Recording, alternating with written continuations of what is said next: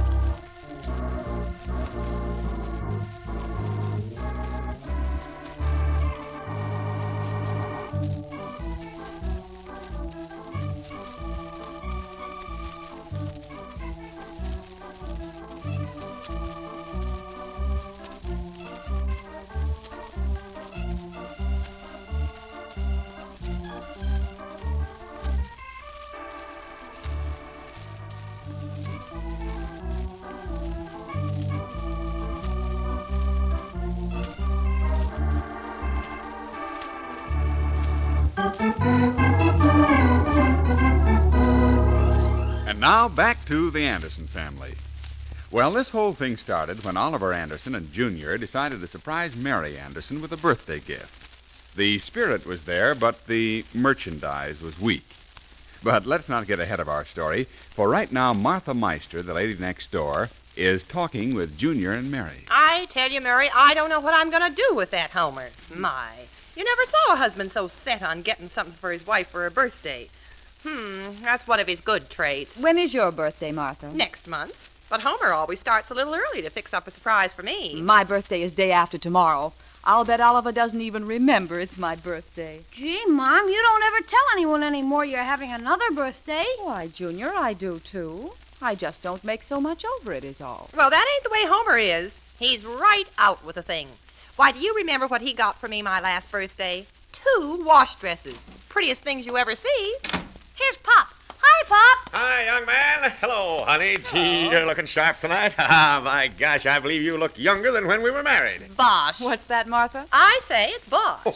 When a man talks that way, he's got something on his mind, and it ain't good. I know. Why, Martha. Here I was in a swell mood, and I have to meet this smudge pot. Why, Oliver. Oh, I understand him, Mary. He don't mean half he says. You got to be around a man a long time to understand him, like I do. Anything new developed, Pop? yeah. You know. Oh, no. Now, if you'll step out in the hall, I'll explain, Junior. Oh, sure, yeah. Excuse us a moment, ladies. I don't get it, Papa. Something happened? What are they up to? I'm sure I don't know. Of course, it ain't none of my business, Mary. But if he can't talk to his son in front of you, I'd look into it. Oh, don't be ridiculous, Martha. They must have a certain amount of freedom, you know. I knew it. I could tell by your face you didn't get the fur coat, Pop. You should have seen the prices on them. I just can't afford one, Junior. Gee, Mom will be disappointed. She's been looking at fur coat ads for a week now. Oh, well, don't give it away. We'll maybe find something we can afford. Yeah. Keep looking, Pop. It'll soon be hot weather again, and all the ladies will be putting their fur coats on. Well, when Martha goes, we'll see if there's something else she'd just as soon have. I hope Mrs. Meister goes home soon. She's been over here 3 hours. Well, did you come to an understanding? I think we understand each other. Mary says she's having a birthday. Yes, I know. I don't forget those things. Neither does Homer. Now, those 2 wash dresses he brought to me last year. Yes, I remember them, Martha. The ones you had to put V's in the hips? Well, they were a bit snug, but after Homer spent $6 on them, I couldn't hurt his feelings, could I? Look, Martha, Homer's home, and he's probably wondering where you are. Let him wonder. That's funny. Mary, look. What is it? Mr. Jacobs going in to see Mrs. Briggs across the street. Oh, what's funny about that? Nothing. But the Briggses and the Jacobses ain't spoken for months. Oh, well, 'tain't no business of mine. Wonder what he wants with her.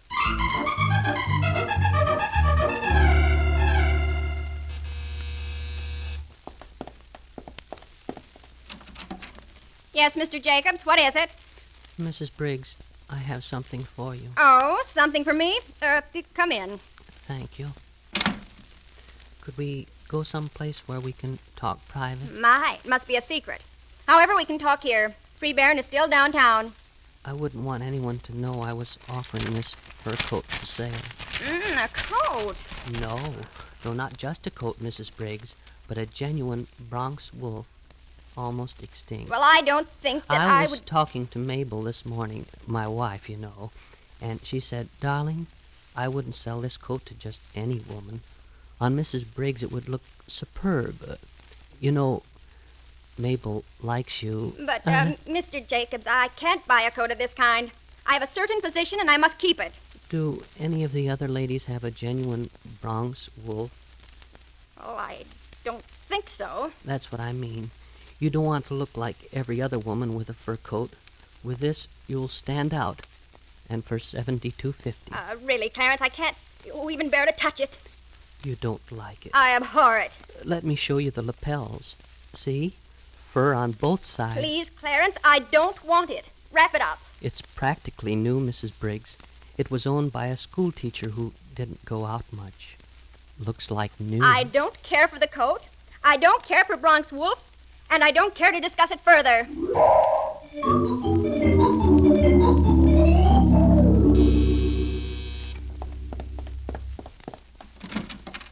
Why, Clarence Jacobs. This is a surprise. Quick, Mrs. Anderson. Let me in before anyone sees me. Before anyone sees you. I'm always nervous when I have something valuable out of our store.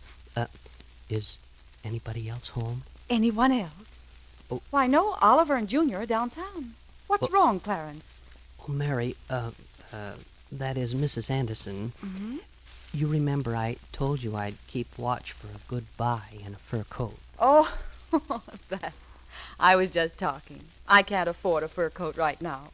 That's where you're wrong, Mrs. Anderson. When this coat came in yesterday, Mabel said to me, "Why don't you show Mrs. Anderson this coat?" Oh, but really, Mr. Jacobs, She says, with a nice, slim figure like Mary has, this coat would be beautiful. Well, Mabel likes you, you know, so pardon me, Clarence, but I don't have the money now. Oh, let me show it to you.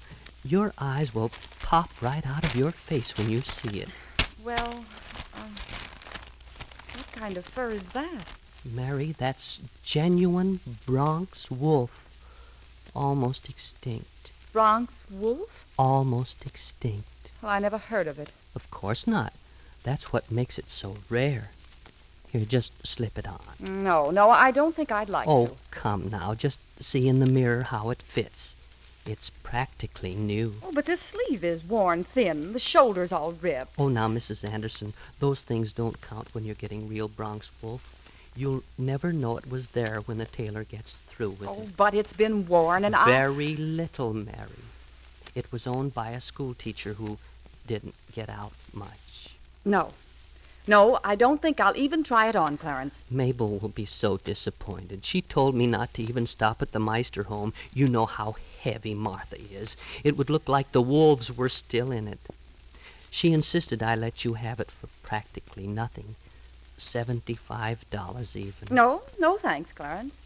Too much? Well, it's not so much the price. $70, Mrs. Anderson. I know Mabel will be very angry with me, but after all, we're all friends and neighbors. Yes, I know, and I'd like to stay friends, Mr. Jacobs. Maybe Mr. Anderson would like to look at it. No, Oliver's downtown with Junior. He won't be home for an hour. Oh, I see. Is he driving? No, I think they took the bus. I see. Well, Mrs. Anderson, it hurts me to see someone else get this beautiful skin. Oh, well, we all have our little worries, Clarence. Right now mine is getting dinner on. Well, I won't keep you, but I know Mabel will be so disappointed.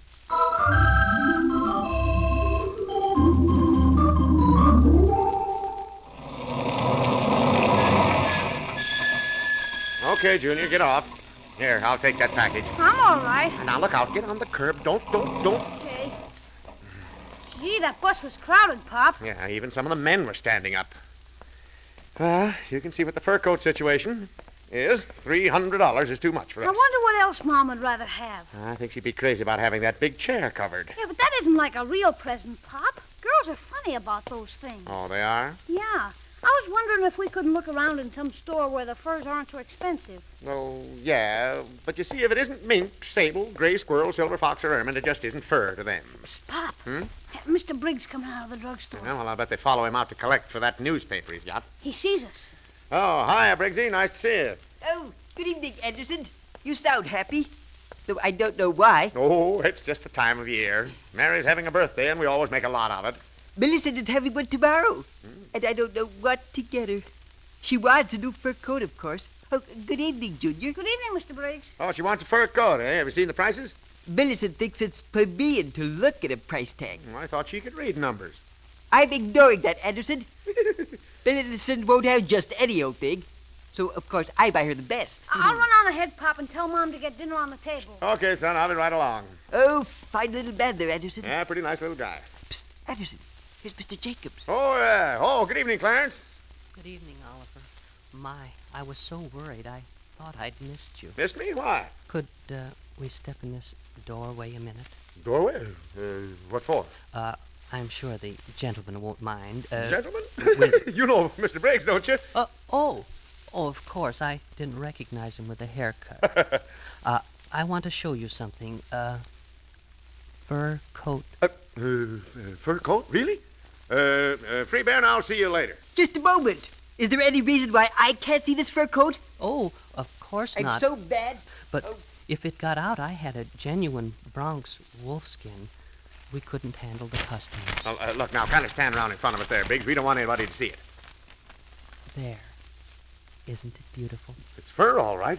Rather expensive looking, too. So help me, Mr. Briggs.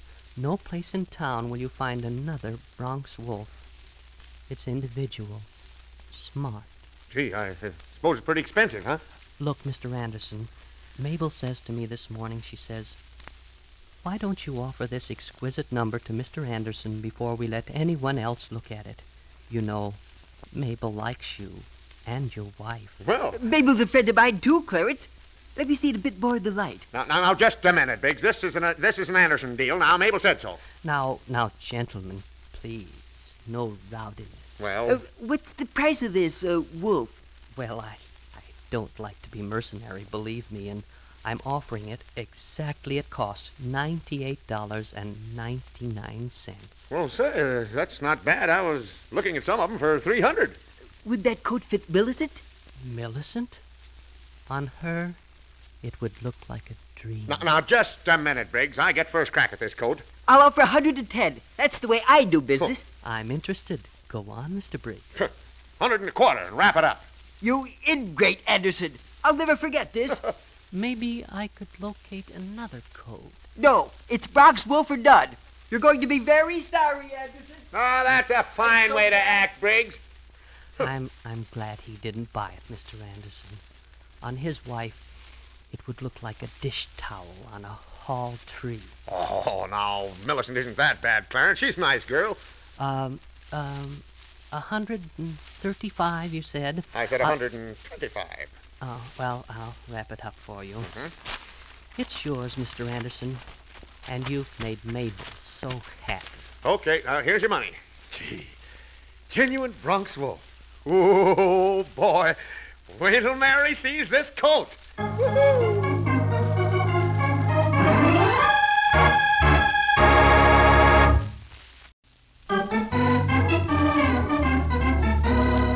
And now back to the Anderson family.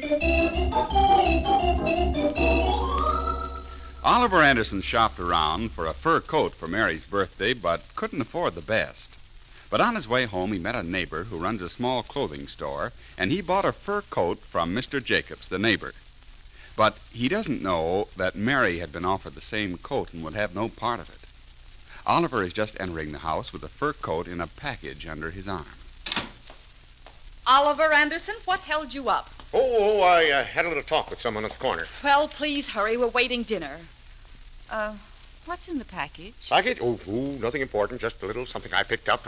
Don't let it worry you. Oh, I'm not, but I thought I recognized the package. No, not this one. My goodness, what's this all over your coat? Looks like hair. Hair? Oh, that. Well, that's fur. Now, I'll put this up here. Oliver, wait! Huh? Let me see what's in that package. Oh, Mom, don't be snoopy now. I want to see what's in that package. No. Oliver Anderson, have you seen Mr. Jacobs? Why, yeah. I talked to him a couple of minutes at the bus stop. Oliver, you didn't buy that fur coat. Fur coat? Why? I won't have it. Oh, now, come on. We can afford I won't it. wear a thing like that even if I could, and I wouldn't pay $75 for it. 75? Then you did buy the coat. Oh, well.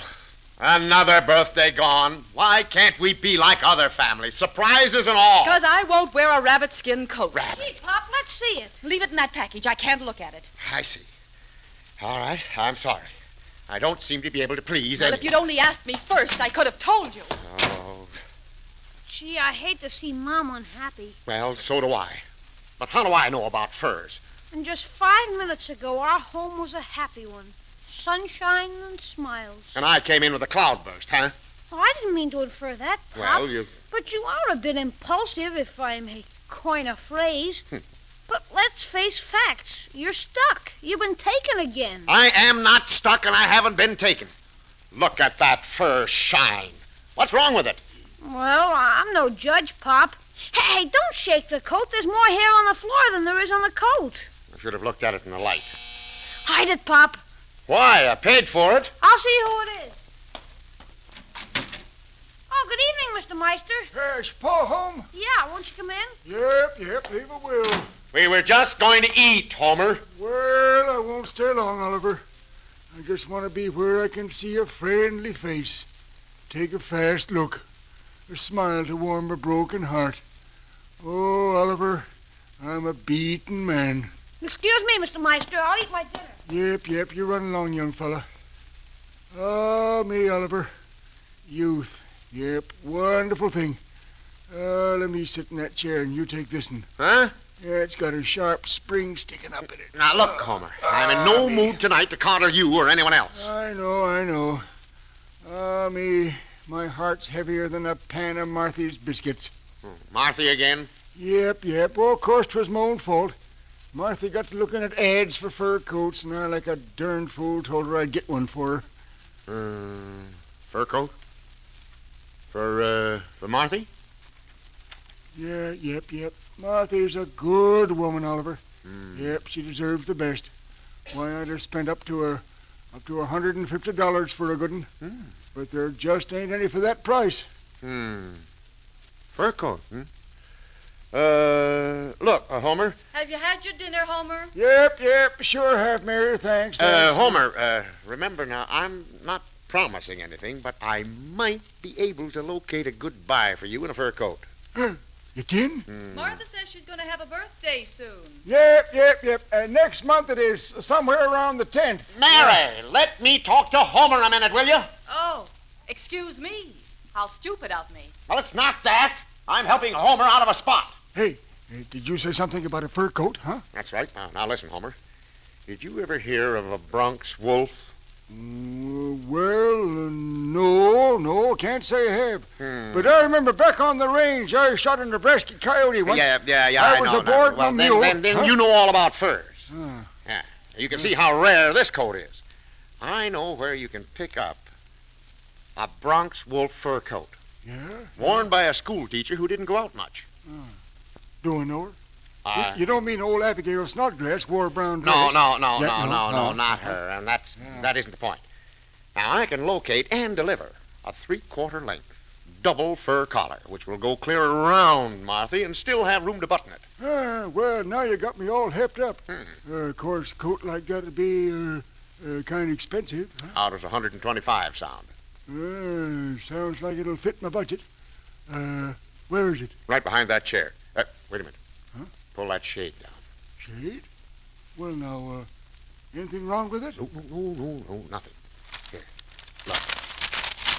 Hey, that's real fur. Could any woman be happier than owning this coat? Well, whose is it? Yours. $125. Well, now, let's see how long it is. Wait. Don't shake it. No? Never shake Bronx wolf. Never shake it, huh? No, sir, that's right. Now, What do you know? now look, I'll wrap it up, and you keep it out of sight till Martha's birthday.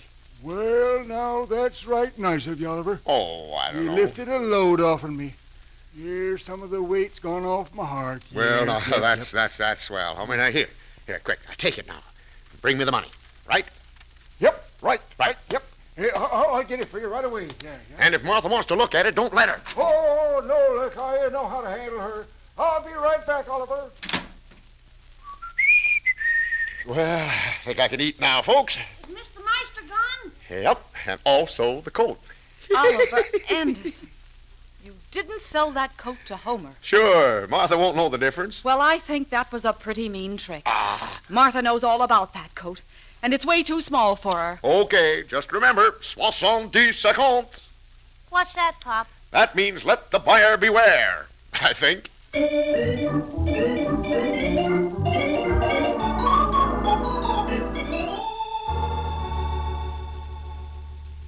You'd better get ready for bed, Junior. It's after 9. Yeah.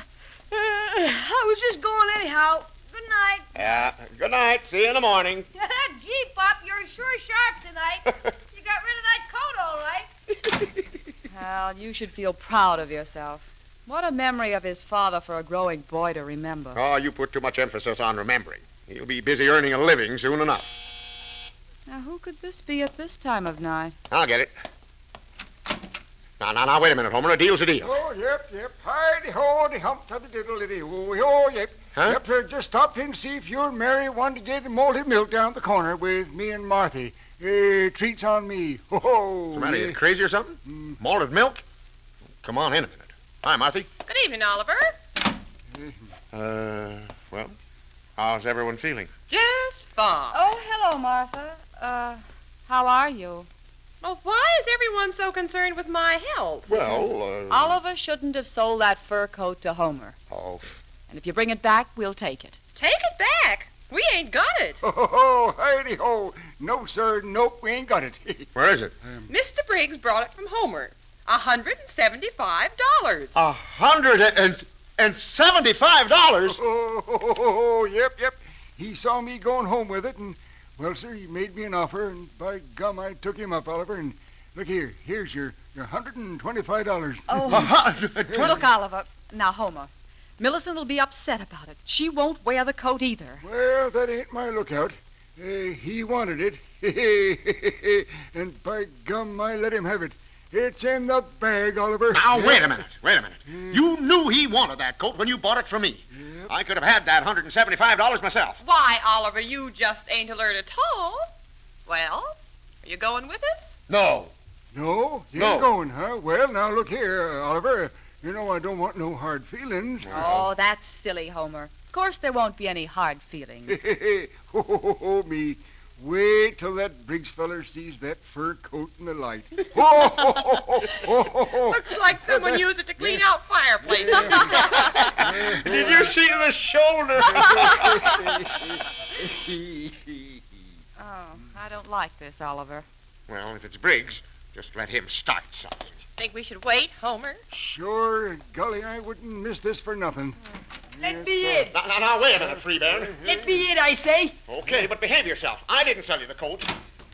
My mission is a peaceful one, Oliver. Okay, well, then what's on your mind? This whole thing's been a mistake, Mr. Briggs. Yes, Mrs. Anderson.